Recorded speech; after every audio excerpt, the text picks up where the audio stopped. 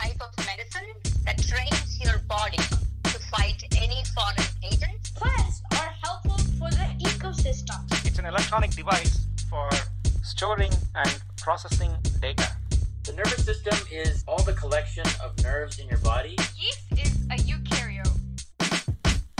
Welcome to Spectacular Science, where it's all about science, with your host, Akshay.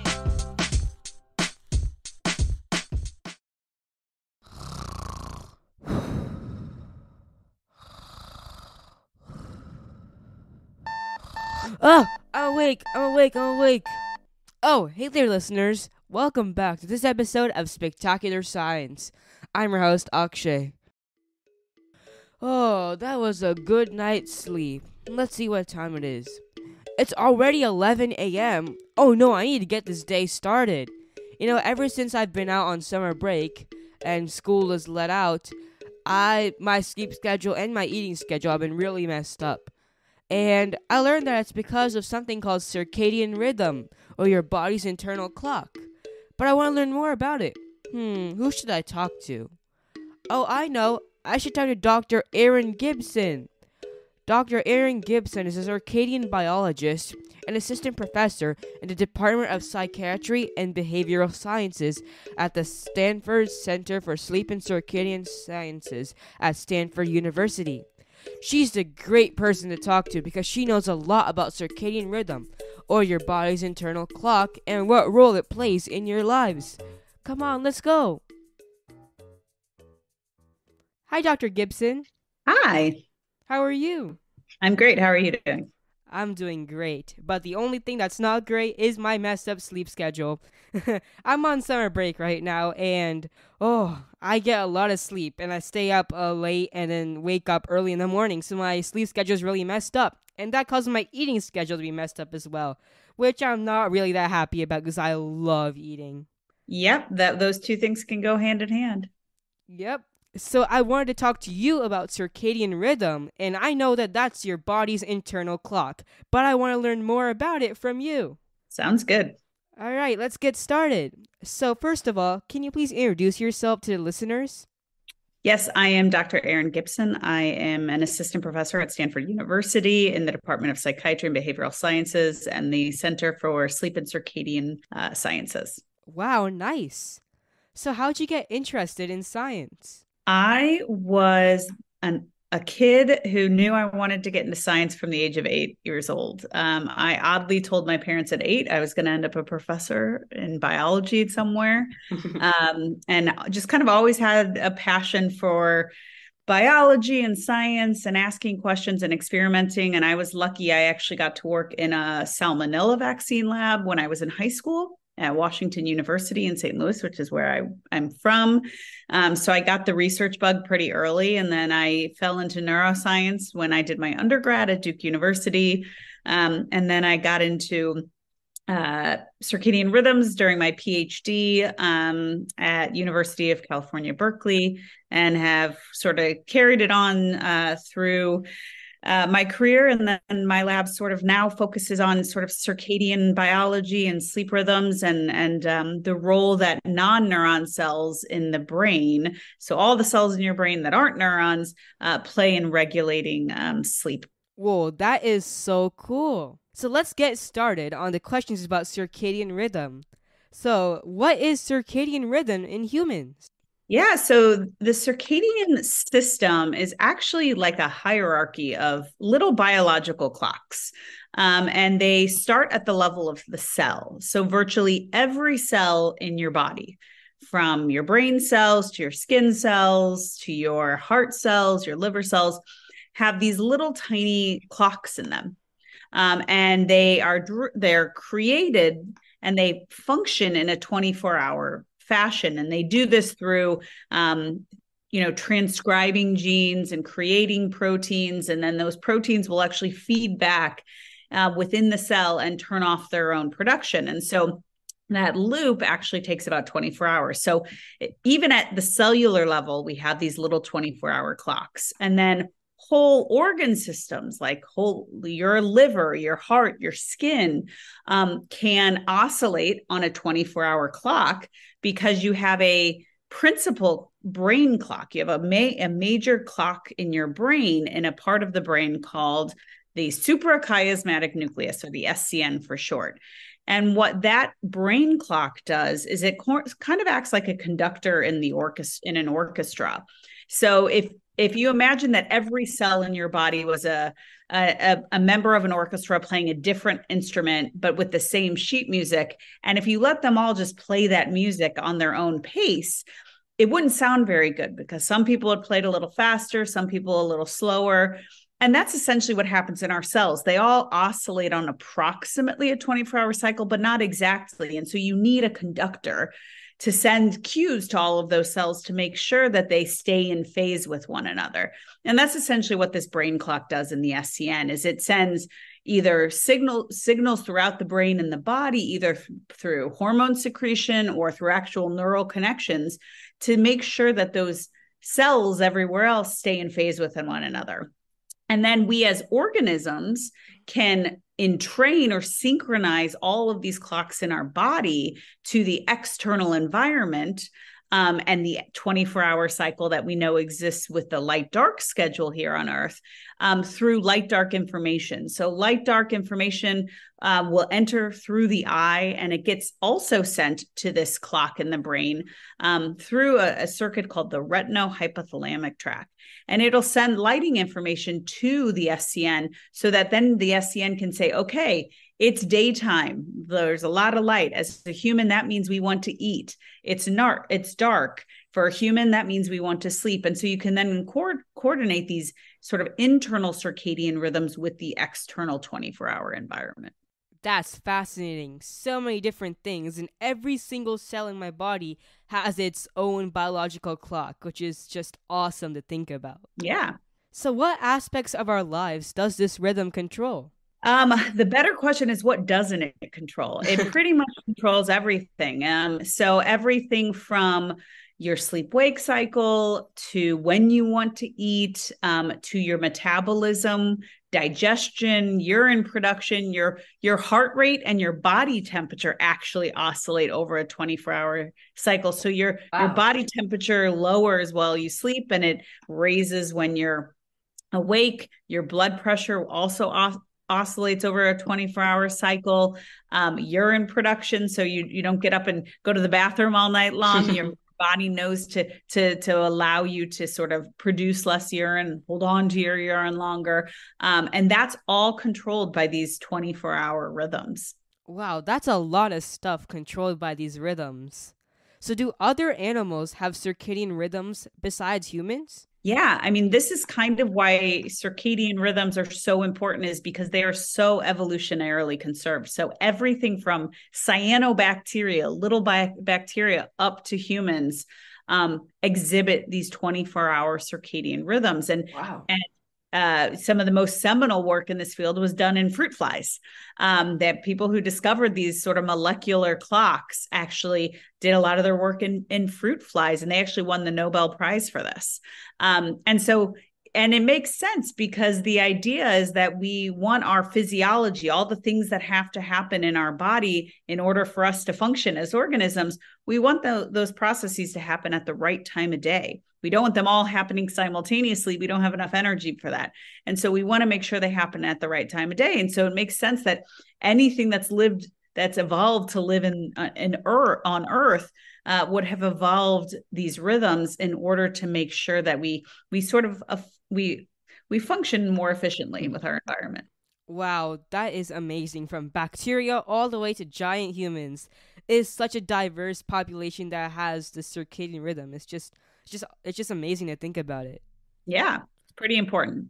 So I have a question for you. How do I get my sleep cycle and my eating cycle back on track? Because let me tell you, this summer break has really got my sleep cycle out of whack. Yeah, so I mean, schedules are really important in these things, and there's a couple of sort of tricks you can do. to sort of help your body stay what we call circadian aligned. So making sure that your circadian rhythms are aligned properly with the external environment. And that's really important because when we say you're circadian misaligned, when your internal rhythms don't match up with the environment, that's when you can feel really bad. And most people have felt this way when they've been jet lagged, right? So if you fly across the country, or you fly, from the US to Europe, people have all experienced what it feels like to be jet lagged. And usually you're tired, you might be a little foggy, your memory might not be as good, your digestion usually gets dysregulated. And so we know that when we become misaligned, it's not good. And oftentimes we live, unfortunately, now in a 24-hour light society. So when industrialization happened and we as a species now could access light 24 hours a day, that light cue to tell our body what time of day it is no longer became as informative. And so in many ways, a lot of us are now what we call circadian disrupted. So what that means is that the external cues that used to help us time ourselves and synchronize our bodies to the environment don't provide the same level of information anymore. And so whether it's you're chronically jet lagged because you're a pilot or a flight attendant or just travel a lot for work, or if you're a shift worker, people who work nights, they are now also sort of out of phase with the environment. Or if you're just a normal kid who's on summer break and now you're staying up later than you used to, and you might be either getting up too early and not getting enough sleep, or you might be sleeping in too late. All of those things can sort of dysregulate you. And so sort of schedules are really important. And that's what we try to emphasize. So trying to go to bed at the same time of day and waking up at the same time of day. Depending on how old you are, the amount of sleep you might differ, but on average, you want somewhere about 7 to 9 hours of sleep, and you want that to be consistent. Some things you can do to help maintain that consistency is getting really bright light in the morning is actually really good for you. Most people have heard of melatonin, which is this sleep aid, or it's coined as a sleep aid. It's actually not a sleep aid. In humans, we think it's a sleep aid because melatonin is controlled by a circadian clock, and it increases at night and it decreases during the day. But that's also true for a nocturnal species. So like mice and rats, they also have melatonin high during the dark phase and low during the active phase. But those species are actually active during the dark phase. So they're not sleeping when their melatonin is really high. So what melatonin really is a timing cue. And the reason for that is because light that enters your eye actually inhibits the production of melatonin. And so if you naturally, your melatonin starts rising at night or in the evening, and it increases its elevation, it increases its levels during the dark phase while you're sleeping.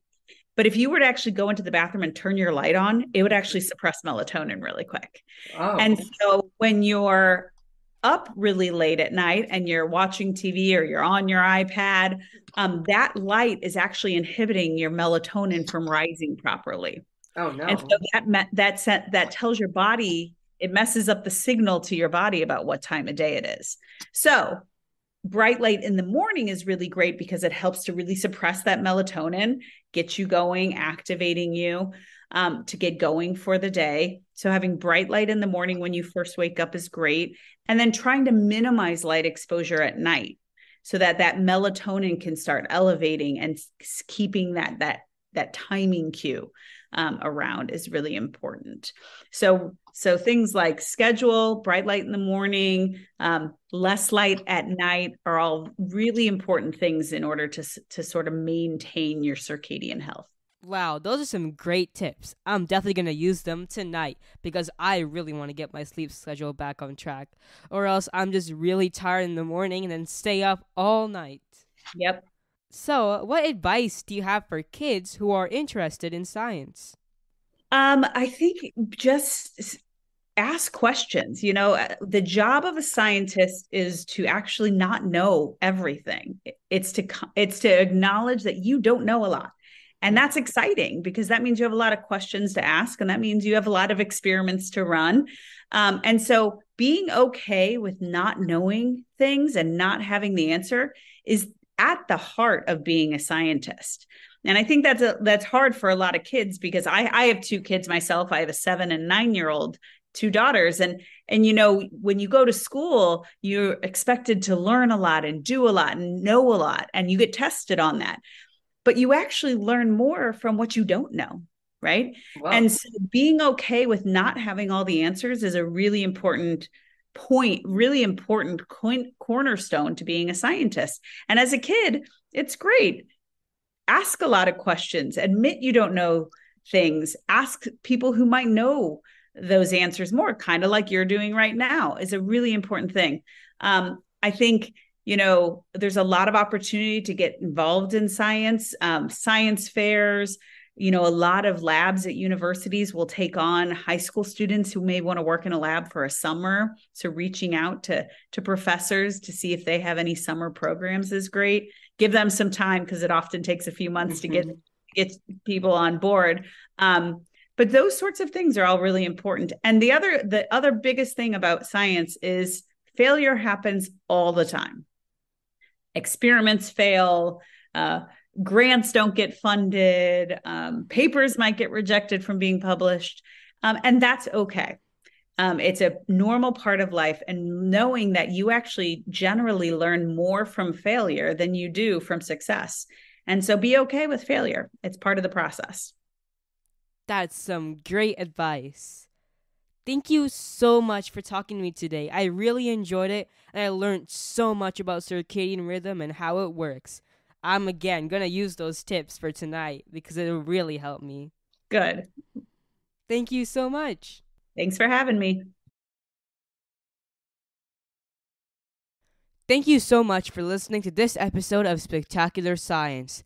Spectacular Science is produced and hosted by me, Akshay J. Raman. Our theme song is by Charan Ramachandran.